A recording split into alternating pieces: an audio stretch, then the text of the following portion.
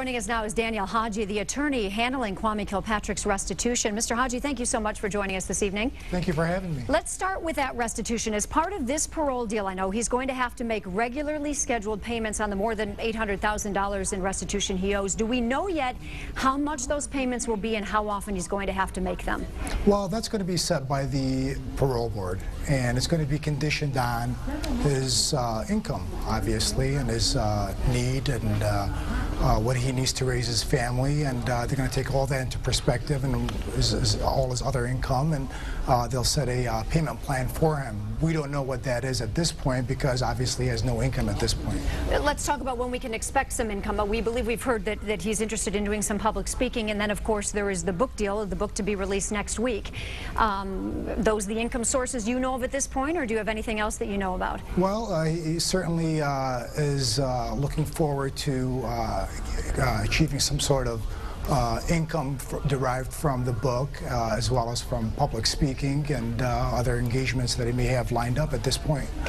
You have always said, or your client has always said, that he is very serious about paying back the restitution. So I want to ask you, why the appeal of Judge Groner's decision to set up an escrow account with the proceeds from the books that would be mandated then to go to the restitution? Why fight that if he's serious about paying it back? Well, the restitution, he's always wanted to pay restitution. There's no question about that. In fact, if you recall, when Judge Groner sent him to prison, he made that as a condition of his parole.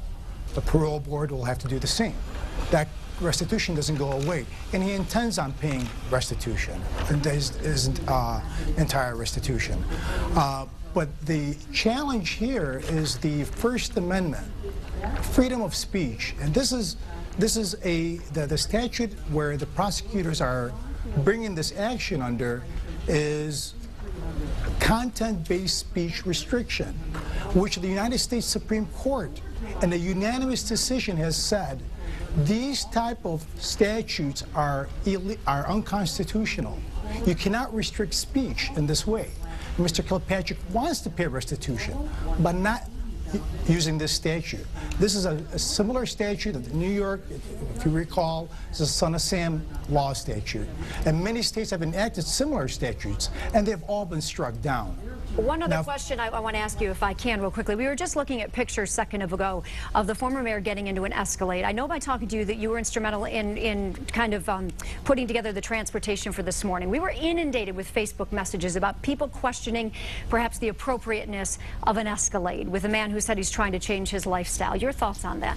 Well, I mean, I made all these arrangements. The transportation, going to Jackson, where we're headed next. I mean, it's just an Escalade. He doesn't own the vehicle.